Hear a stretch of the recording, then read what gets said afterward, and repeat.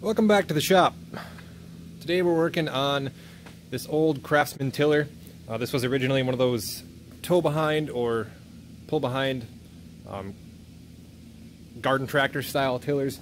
This one actually hooked up to a Craftsman sleeve hitch that went on the back of a Craftsman lawn tractor. It was this whole kind of packaged thing that you used to be able to buy from Sears back in the day, but obviously this one is used.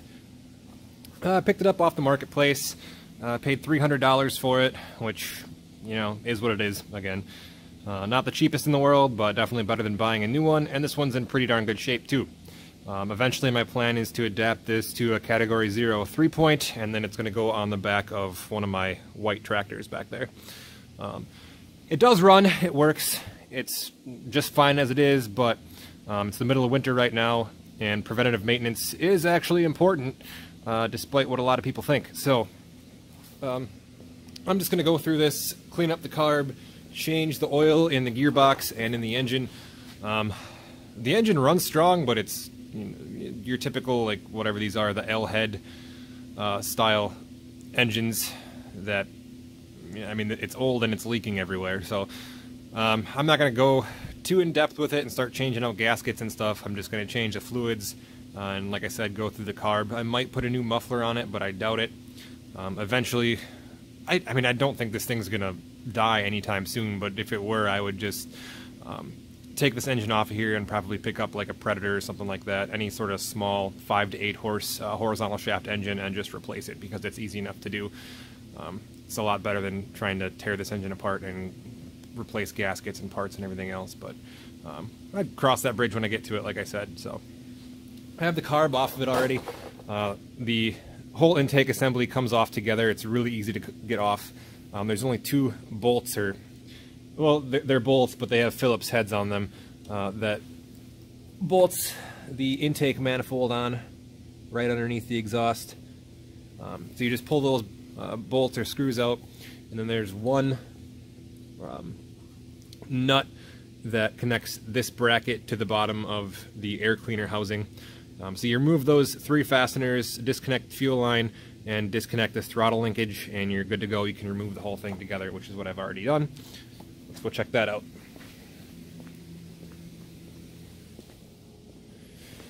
So like I was saying, two bolts on the intake manifold, and then here is where that bracket connects to on the bottom of the air cleaner housing. This is a really simple carburetor. To be honest with you, all carburetors are pretty simple until you start getting into carbs on like bigger vehicles, which even then, I mean, if you have a schematic, it's easy enough to take care of. I know a lot of people always freak out about carburetors, like, oh my gosh, I'm going to take it apart and never be able to get it back together, and it's really not that complicated. I'll kind of just walk you through it here as I do it, but you know, if you're looking to getting into doing this kind of stuff by yourself, it's really not that hard. Get yourself, you know, you don't even have to have a good set of tools. Cheap set of tools from Harbor Freight or anywhere online, Amazon, and you're good to go. So with that, I will shut up and let's get going on this. Alright, so I know you're kind of upside down there, but this is about the best camera angle I can get, so we're going to run with it.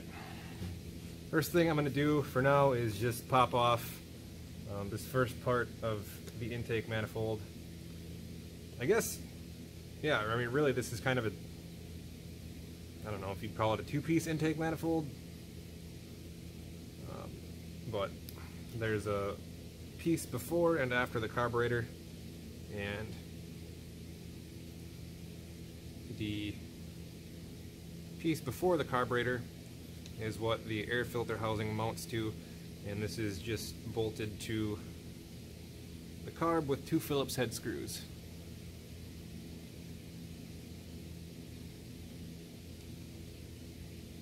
Nothing too complicated there.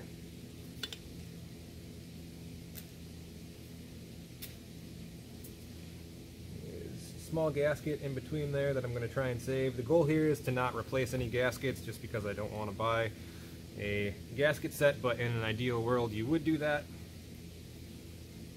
I'm going to replace this air filter, probably not today because I don't have one here, but I'm going to take it apart, see what it is, and I will find one. I'm pretty sure I have a manual for this online in the house, and this looks decent. Not good, but I'm definitely still going to replace it. But anyway, I'm not going to touch that for now. Now we'll put that back together.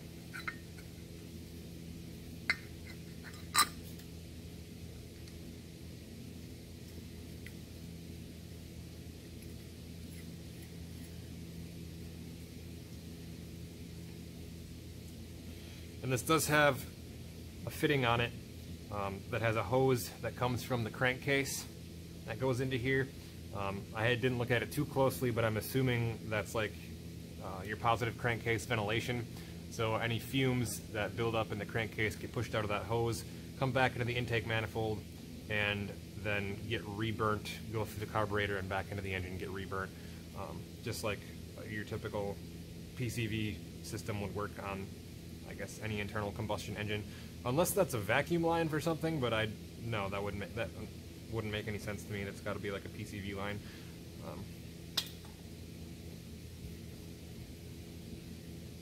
And then just for ease, I'm going to take off the other chunk of the manifold and just kind of isolate the carburetor by itself.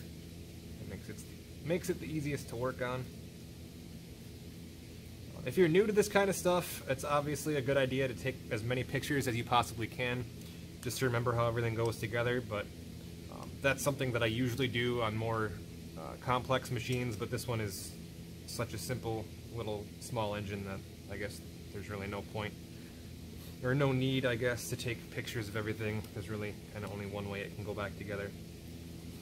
Now watch, I say that and I won't be able to get it back together, but it really is pretty simple. And if you're looking to get into doing this kind of work for yourself or as a job or just to make some money on the side, if you know what you're doing, there's money to be made here. And just, I mean, more so if you live in a bigger city. I don't live in a very populated area, so everything that comes up for sale, everybody kind of wants an arm and a leg for it, because I live among people that sort of do the same thing that I do. They find something cheap, they have the know-how to fix it, and then they'll jack up the price and try and sell it to somebody that doesn't have the know-how to try and fix it. So, but if you live in like a larger populated area, you know, like a cities of 50,000 or more, there's always someone that has more money than time, and they're looking to get rid of something they have that, you know, they let it sit over winter and the gas got bad and the carb, you know, gummed up, and to them it's not worth fixing, and they're just going to set it by the side of the road and let somebody pick it up, or, you know, they'll list it on Facebook for a tenth of what it's actually worth. So I guess my point is, you know, if you're looking for something to do, this is a good way to make a little extra money, and for me it's pretty darn interesting. So anyway, back to it. This is a really simple carb. You got your choke here, full choke, restricting airflow as much as possible to enrichen the air-fuel mixture. And then there's your open choke to let in your normal operating amount of air fuel. Just trying to go over what else there is here. This is your throttle, essentially. Again, kind of sort of works the same way as the choke does. It's just a butterfly valve. All the way closed like that is going to be idle, and as you open it up, your RPMs will increase as you let in a greater volume of air-fuel mixture. And then all you've got right here is an idle screw. As you tighten this screw, it just opens the throttle a little bit more. You know, right now it sits there, but if you tighten the screw, it could open it up to that point, and all it's going to do is increase your RPMs at idle. But it's probably fine right where it's at. Hard to say right now without it running. And really, that's it. That's all there is here. And this is just your fuel inlet, and I would have to imagine this is probably some sort of mixture screw, but we'll find out when we open it up. And then down here is your fuel bowl. So inside of here, there's a float and a needle and a seat. That's essentially the same across all carburetors. What happens is the fuel comes in, drains down into the bowl. The float does exactly as the name implies. It floats, so as this fills up with fuel, the float usually moves up. Sometimes it moves down, depending on how the carburetor is set up, but very rare. So as the float moves, regardless of which direction it moves, it's going to be connected to that needle, which is going to then press up against the seat and essentially close off your fuel inlet valve, not allowing any more fuel into the carburetor bowl. So then, as you run the engine and it sucks fuel out of the bowl, the float will drop back down, that needle valve will open and allow fuel to drain into the bowl, and then it just repeats that process as you run the engine. Use up fuel, fuel comes in, fuel out. All right. So far, all I've needed to do this was a variety of Phillips screwdrivers and a 7/16 wrench.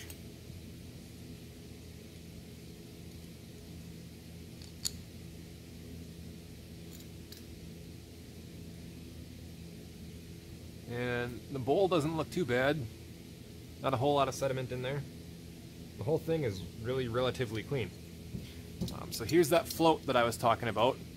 This one is brass. Most of them are, well, I think it's brass. It might be some kind of alloy, but it definitely looks like brass to me.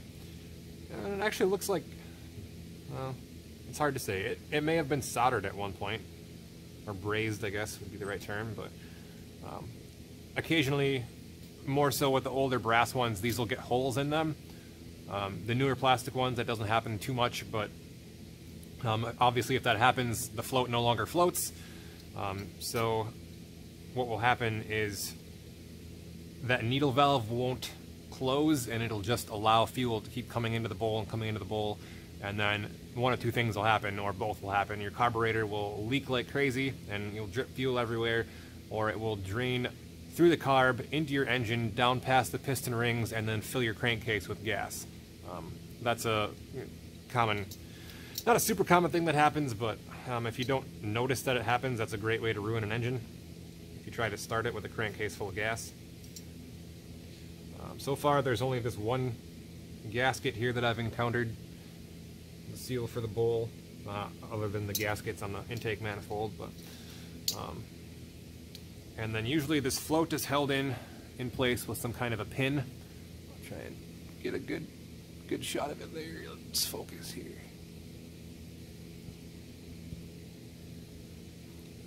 You can see there the float is held in with a little pin, so you'll drive that out, the float will come off, and then you'll be able to remove the needle and then clean the needle in the seat. Sometimes these pins can only be removed in one direction or the other.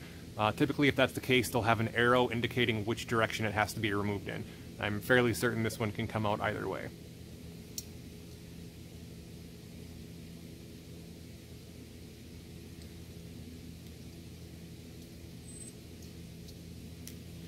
But before I do that, I'm just going to soak everything in WD-40 and let it sit for a while, because it's all pretty well corroded. So let's do that real quick.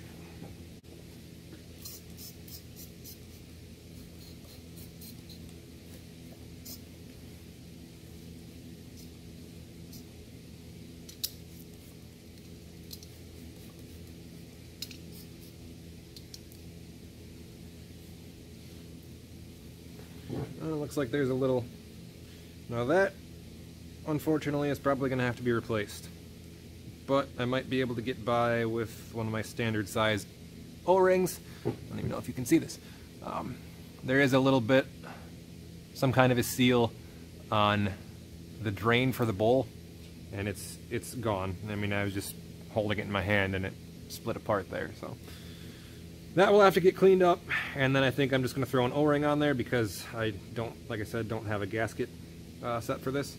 So, and you know, usually it's a good idea to order the parts that you think you might need before you start doing something like this. Otherwise, you end up with, you know, a carburetor torn apart or an engine torn apart just sitting in your shop for a few weeks. So always better to have it on hand to begin with, but I think I should be able to get by with an O-ring. This guy here, I am going to throw in a cup of oil for a couple hours and just kind of let it hopefully take in a little bit more oil, and then, you know, I guess, I don't know what I'm trying to say. I guess that when you put rubber gaskets like this in a cup of oil, it usually, if they've been dried out, it can extend their life and you can kind of reuse them, at least for a little while, maybe not forever, but so I'm going to do that.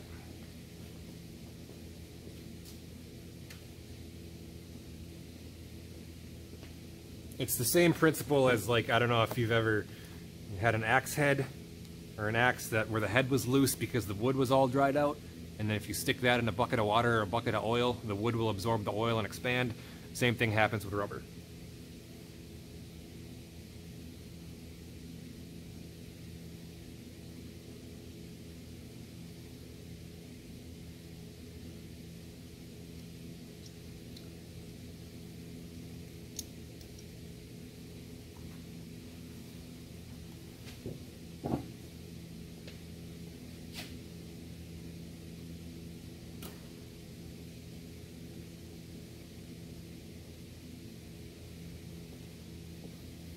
And if I had to guess, I haven't checked, but I would say, well, probably not. I was thinking the crankcase might be filled with oil because the gas tank was empty on the tiller and I had ran it, you know, a couple months ago when I first picked it up. I know there was gas in there. It may have not been a lot, but the odds are that it didn't fill the crankcase with gas just because of the way this carb is set up. You know, it sits a lot lower than the intake does, so I mean it would have taken quite a bit of, I mean, you would have had to have gas, you know, fill this up, and then, you know, it's not going to push gas all the way up this intake and then into the engine. It's just, there's not enough fuel and pressure there to do that, so it must have just been empty. But always something to watch for if you are working on a carburetor that is dirty. Just check your crankcase.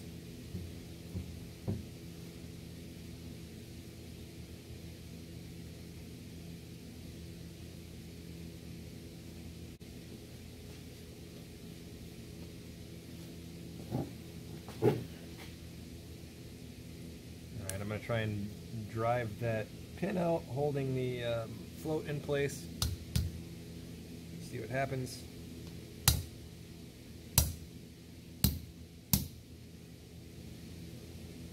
I can make a little bit of progress.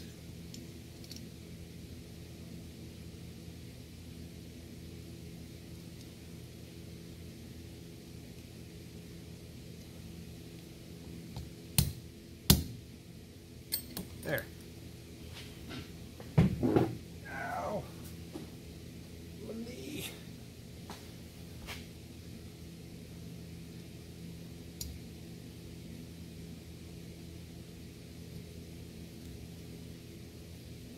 Yeah, it doesn't look like it matters the direction in which you drive this one. It's just pretty corroded, so it's hanging up on its way out.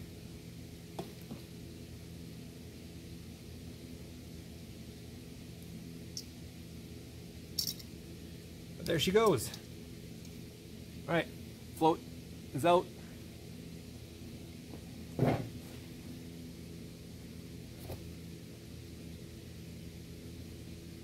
So there you can see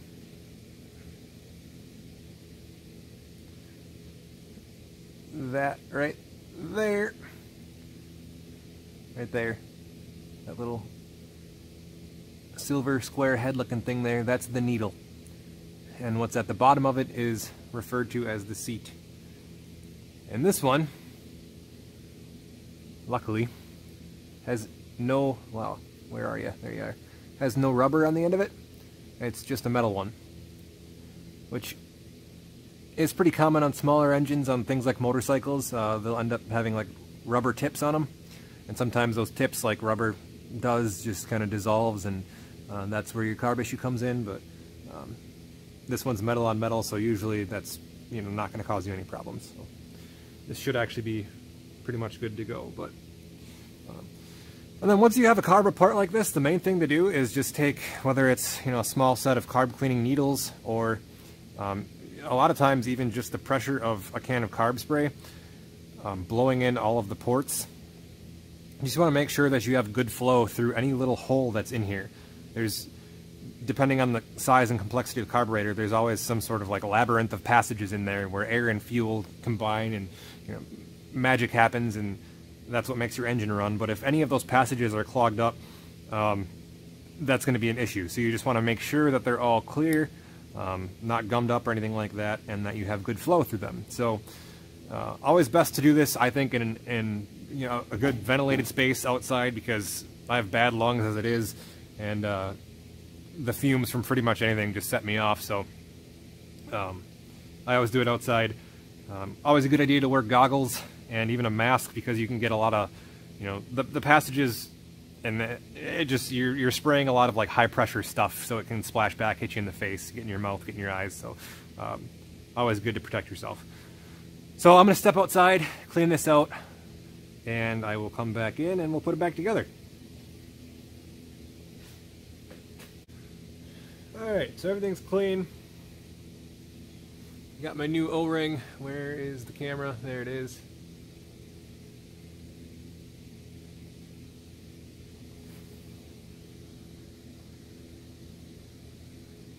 Focus. Got my new O-ring to seal the drain.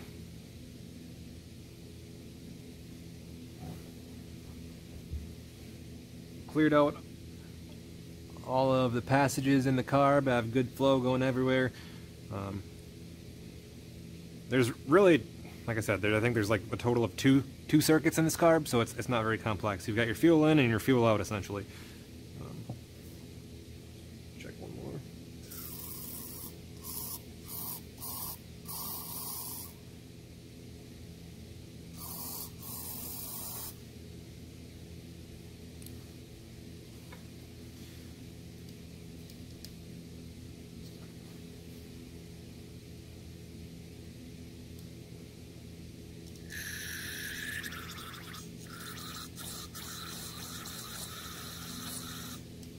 Yep, we're good. All right.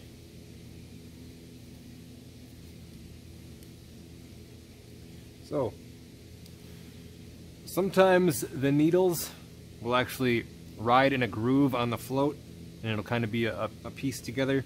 It'll be what's the word I'm looking for? The two will be an assembly. In this case, the needle just drops right down into the hole where the seat's at, and that just sits there. And then there's just a little finger on the float that rides on the top of the seat, so they're not actually connected or assembled in any way. So the float's clean. Check to make sure that the float still floats. Put that in there, and then we have to drive the pin back in place, and I'm just going to make sure that I have all of the corrosion off of it. It looks like it's pretty good.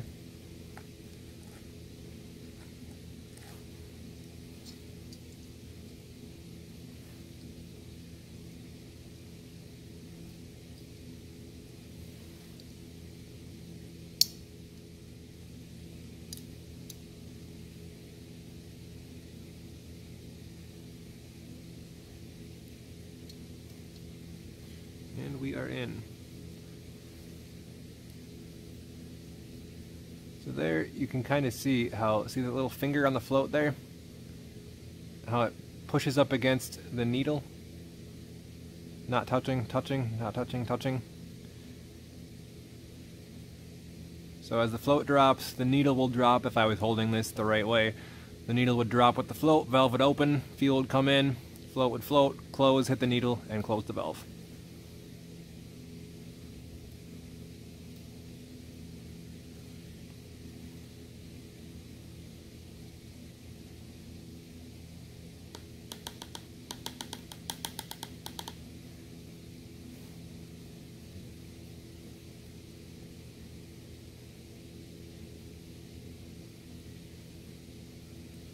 And to be honest, I think you can still buy these carbs. It's just a little Tecumseh carb. You can probably buy it. I haven't looked, but it's odd. Sometimes you can pick up carburetors for certain things for like less than 30 bucks. But I don't know the case, but I'm sure you can still get this whole thing. It's probably closer to, I would imagine, somewhere in the neighborhood of $100, $120, maybe even $150.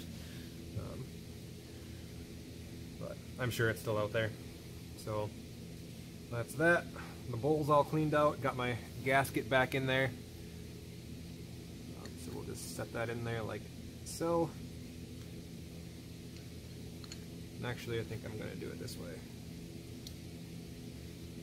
Make sure the gasket is all the way.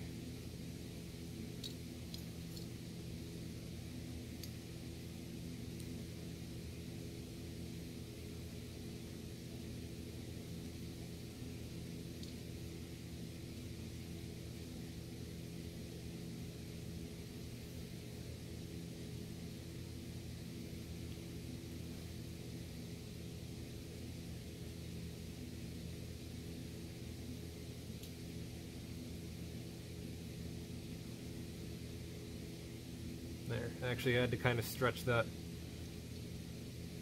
around the lip on the carburetor to get it to fit, which is good.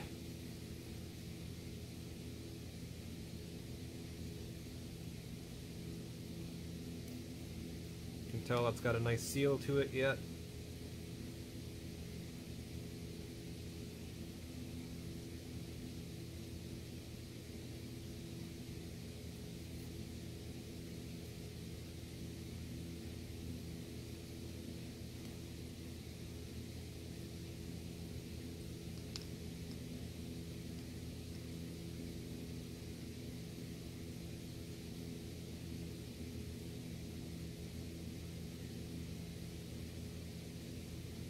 And this does not have to be that tight, otherwise you'd end up probably crushing the bowl. Alright, I'm just going to clean up the outside of it, whole thing a little bit more. Oh, I'm sorry that's been so blurry. There, that's a little bit better. Yeah, I'm just going to clean up the outside of it a little bit more. And then it will essentially be ready to go back together.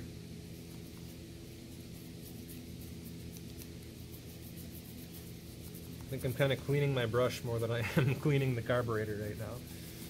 But it's alright.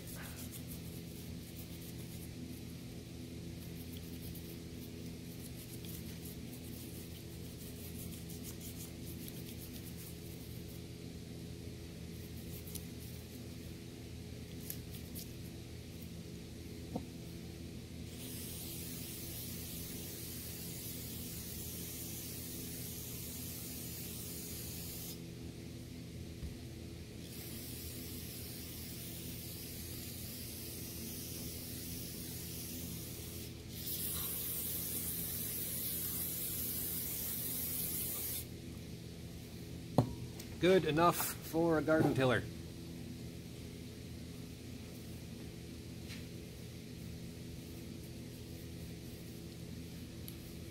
It's gonna run like she's brand new.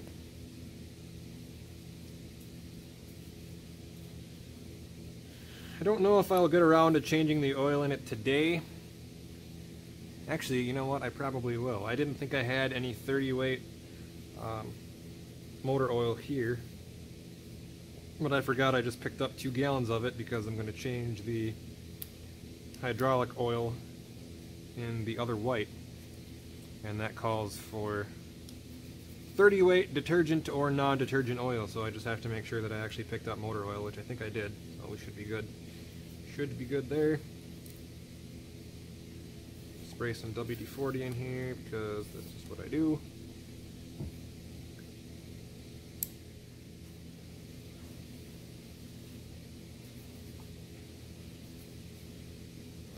I'm going to go ahead and probably clean up the rest of the intake, clean all the dirt and grime off of it. Nothing too exciting there, so I don't think I'm going to film any of it. But I will pick back up with you guys when I have it all reassembled, and maybe we'll check the oil and try and fire it up just for fun. Alright, so surprisingly the crankcase was overfulled. The crankcase was overfulled, and I don't think it's because gas was draining into it because the carb was stuck. For whatever reason, I don't know, it was just overfilled. But anyway, I'm going to change the oil real quick and then we'll fire it up for fun. But let me quickly show you why I don't think the crankcase overfilled from gas draining down through the carburetor. So obviously here's the gas tank. You just saw where the carburetor was, way down here. All right, then the intake comes up and into the combustion chamber. So the top of the intake and the bottom of the gas can are about level with each other right there. So the gas tank would have had to have been like all the way full for there to be enough pressure, and I still don't think there would be enough pressure to drain gas into the carb, and then it just I don't think in any circumstance that would happen with this setup. But I guess who knows. All right. So anyway, let's change the oil.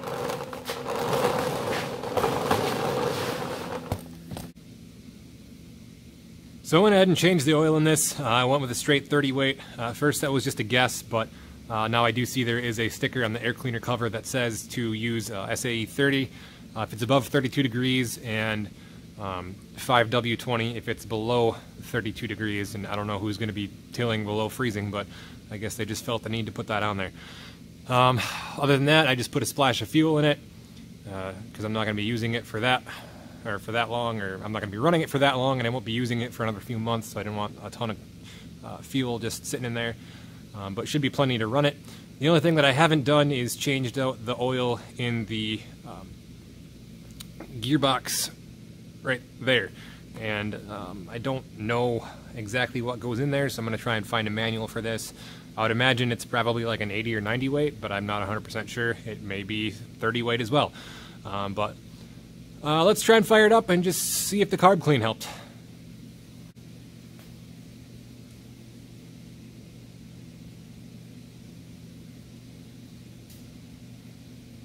Guess we'll go full choke right away.